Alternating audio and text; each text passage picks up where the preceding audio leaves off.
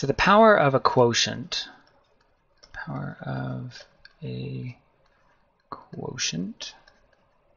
means that we are going to find the quotient, or the answer to some division problem, and we're going to raise it to a power.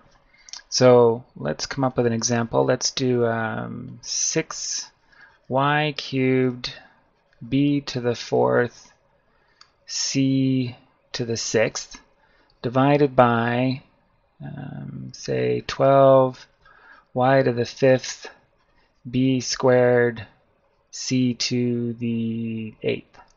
And we'll take that whole thing and we're going to raise it to the power of 3. So there's really two ways to do this. We could rewrite this so that we had just the numerator to the power of 3 and then the denominator to the power of 3. So it would look like 6y cubed b to the 4th c to the 6th cubed over 12y to the 5th b squared c to the 8th cubed.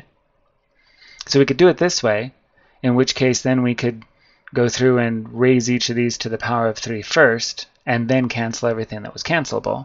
Or we can start by doing our canceling first and then take the result and raise the result to the power of 3.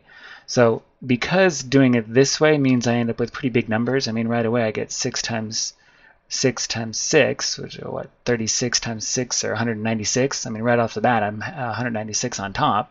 If I do the canceling first, I end up with smaller numbers at the end. I'll have something much smaller that I cancel here that then I raise to the power of 3. So let's do it that way. Let's go and do our canceling first. We'll have 6 into 12. Well, 6 into 12 cancels and it leaves a 2 on the bottom.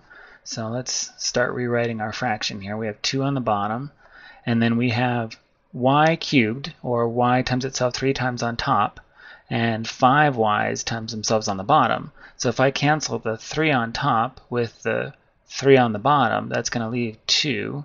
So we'll have y squared down on the bottom. Then I have 4 b's on top and 2 on the bottom. So if I cancel those two with these 4, I'm going to have 2 left on top. So I'll have b squared up there. And then I have 6 c's on top and 8 on the bottom. So I'll get rid of all 6 on top and leave 2 c's, or c squared, on the bottom. So now we've sort of reduced everything. We've canceled everything we can cancel, top and bottom. We still need to cube our quotient, but now we have much smaller numbers to cube. We have b squared cubed, so we raising a power to a power, we multiply. That gives us b to the 6th. And then we have 2 cubed, that's 8, much easier than 196. And y squared cubed would be y to the 6th. And c squared cubed would be c to the 6th.